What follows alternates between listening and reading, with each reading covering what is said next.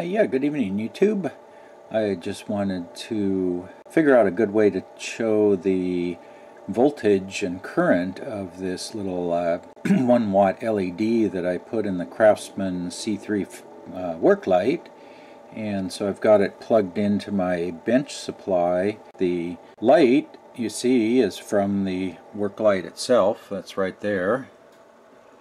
And I'm shining it on my bench power supply. You can see where it's 6.7 volts, and there's 210 milliamps, 0.21 amps. And as I go up here, try say 9 volts, 100 and probably right short of 160 milliamps at 9 volts.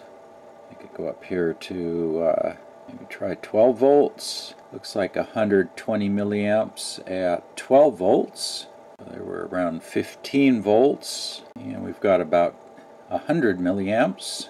So I think the bulb actually draws a little more than 1 watt. Right there, that's like 1.5 watts.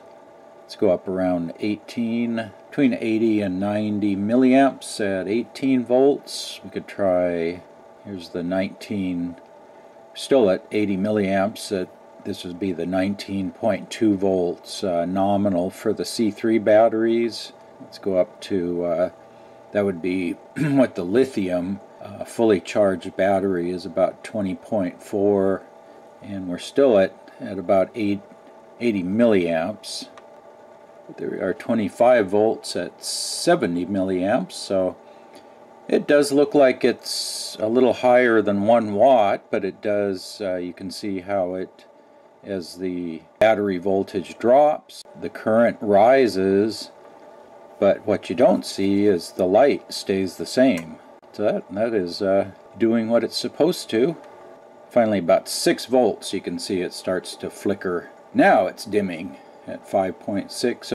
Yeah, I wouldn't want to run that on a 6-volt battery. It wouldn't do very good, but looks like it's a good bulb for anything 7 volts on up to 26. Yeah, for these Craftsman C3 batteries, that's a perfect light. So you're going to get maybe 80 milliamps, so you'd get, what's that, 12.5 hours per amp hour. So a 2 amp hour battery would run like a whole day. Definitely a little over 1 watt, so it's closer to you know, right there, that's saying 1.5 watts is what it uses, but yeah, still better than the incandescent that's 12.3 watts, so that's a savings of quite a bit, about a factor of 8 or 9 less power or less current. So yeah, I just thought I'd show that to you.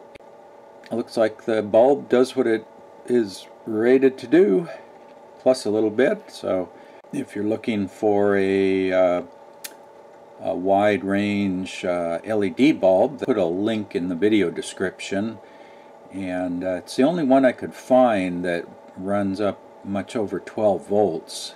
You can get car bulbs that run up to say 30 volts, but for a flashlight bulb I didn't find anything over, this was the only one I found that ran up to like 26 volts. So yeah, I'll put this in, like I say, a link in the video description. I remeasured the currents with my digital voltmeter and have plotted voltage on the x-axis and current and power on the y-axis. Power seems to average about 1.28 watts. That should give me about a 20-hour runtime on a C3 NiCad battery. So that's a 10-fold increase over the original Krypton bulb. So be sure to check out some of my other videos, subscribe for updates. Questions are welcome in the comments section below, and as always, thanks for watching.